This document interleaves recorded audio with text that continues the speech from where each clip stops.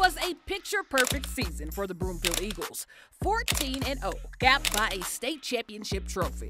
I mean, it's great, it's fun, you know, the praise and everything, but now we have a big target on our backs. Are you ready? Yeah. Fall camp has officially begun, and the reigning state champs are starting over from scratch. We absolutely feel the pressure, but pressure is an opportunity. Pressure is a blessing. You get pressure when you've earned pressure.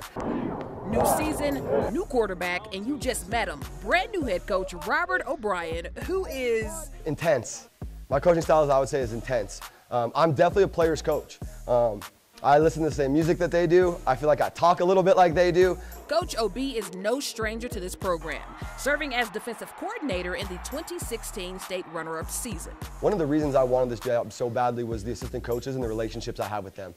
What a phenomenal group of guys. So to see them reach the mountaintop last year, I couldn't be any happier for those coaches. Well, at QB, C.T. Worley is the new signal caller, lined up behind a veteran offensive line, led by the 6'4", 325-pound left tackle and Nebraska commit, Landon Davison.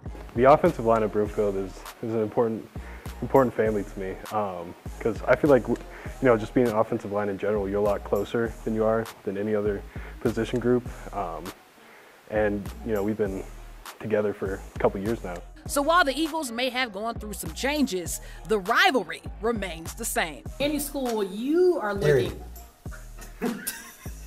Erie. Yeah, I'm really excited for that one.